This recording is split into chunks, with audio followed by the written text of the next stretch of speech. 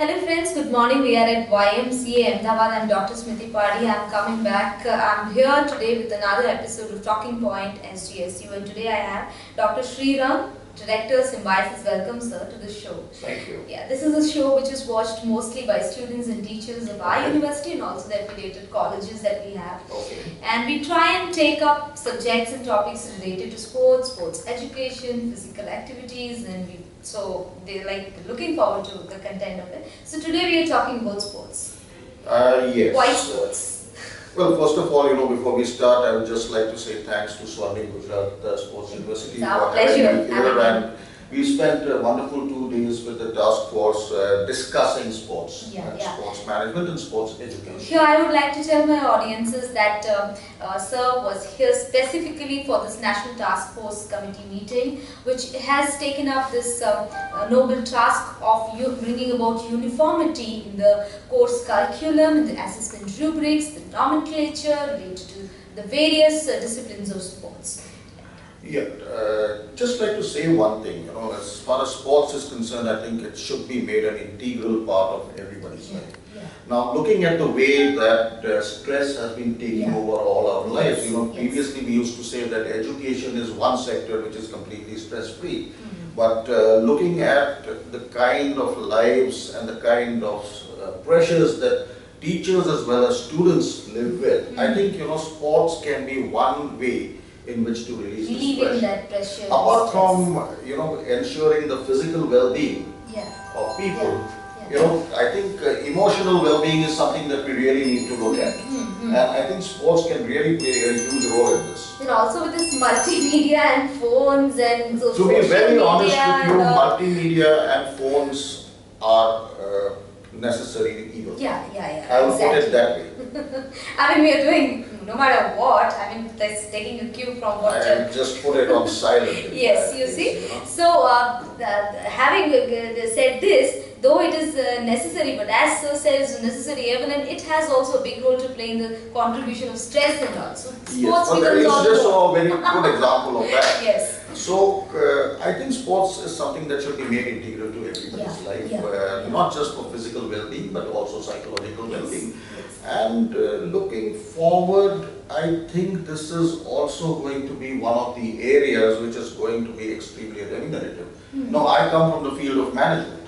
And this is one thing that we always tell our people, what is different about management? कि बस हम दो चीज जानते हैं, मैडम एक धंधा करना जानते हैं, एक धंधा सिखाना जानते हैं. So when we are doing this, we must understand that one of the biggest and the most growing sectors that is going to be there in the future is going to be sports. The management of sports, because sports has grown beyond what was there originally. It's more than a physical activity. It's more than a Saturday time pass activity now. It is no longer a Saturday time pass activity. As a matter of fact, it has become a hardcore business.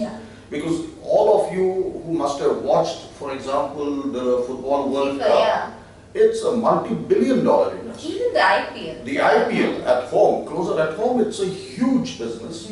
And it just not involve just people playing. It's not just those 22 people on the field or the 22,000 watching from outside, as somebody says, 22 fools playing and 22,000 fools watching. It's actually going to be 122 crore fools who actually watch the game.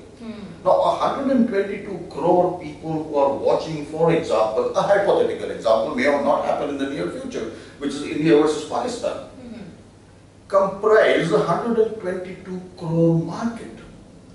Now, for somebody who wants to promote his or her brand, having access to this market through maybe electronic media, through print media, leave alone physical, because electronic media has now completely taken over and it's reaching a huge market, not just in the Indian subcontinent, but globally. Across the globe. So for us, it becomes a huge market.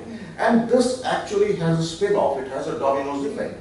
You don't have just the entertainment industry, because at the end of the day, apart from entertainment, this is an industry. Right? There are n number of support services which are there, so that would include logistics, hospitality, travel, and branding, promotion, clothing, you name it. It's part of it. And at the end of the day, we are going to need people for this. Yes, Exactly. You know, so that is why I think universities like Swarnim should take the role. They should take the lead in this, not just in producing athletes, Yes. but promoting what we would call a culture of sports. Yes. Creating a sports ecosystem. Creating for a that complete matter. sports ecosystem which actually promotes. Yeah, I'm what should be reminded the of a results. message that I came across in the Facebook a couple of days ago. Like somebody wrote, said that see, the population of France or population of a small European country and the population of India, there is no match. But then you see that the kind of game that they are playing, and somebody else wrote that how much of the population in India are actively engaging in sports, and how if they are like 10 out of 7 in those countries engage in sports or climbing or mountaineering or swimming, cycling, and if in India we have 100, so out of 100 only 6 they are actively participating. So you cannot consider 10 and 100, you have to consider the actively participating sports Secondly, participating also, people. you know, what you need to consider is the fact that we are comparing a developed economy with what is a developing economy. And the economic levels cannot be compared. Yes. You know, it is probably a misnomer today because it goes contradictory to what I said in the beginning, that it should be made an integral part, but it can only be made an integral part, you know, once your economic needs have been satisfied. Exactly. If your mind is not at rest, if your mind is, you know, how am I going to keep my job, how am I going to grow in my job, and how am I going to earn money, then, you know, your mind is not at ease and you are not going to get into this. What probably needs to be done is bringing in governmental support for the promising athletes, so that at least, you know, they don't have to worry about these things. Now, the second thing that we have also discussed during these meetings today is how is it that we can support such people. Now, it is not necessary. We've had several examples of our own athletes who did not come from elite backgrounds. Right? But they have still gone and performed. I mean, you can leave an Abhinav Bindra aside. That's an exception. But there are a lot of other athletes and there are a lot of other sports people who do not come from a good financial background. You take, for example, the biggest sport today, I would say the biggest in terms of money it is, cricket. Up till 20 years back, a cricketter's life was not secure. Right? And the amounts that were being paid were literally a pittance. But today, you know, somebody who gets a contract, let's say from the BCCI, is assured of a certain sum of money. Exactly. Right? That enables him or her, I will say her because now the women are also coming very, very strongly in cricket. So you're quite positive about the role the sports education setup I would play. definitely say, because sports education is, again I'm saying, it's not just about physically playing the sport. It's now about the multifarious support activities that are there.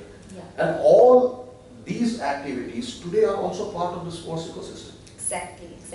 Right.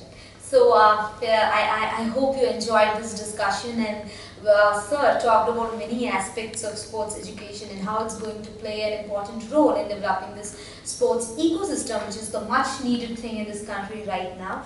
So thank you, Dr. Shrirang, and it was good to have you on our show. My pleasure. Thank you. Thank you.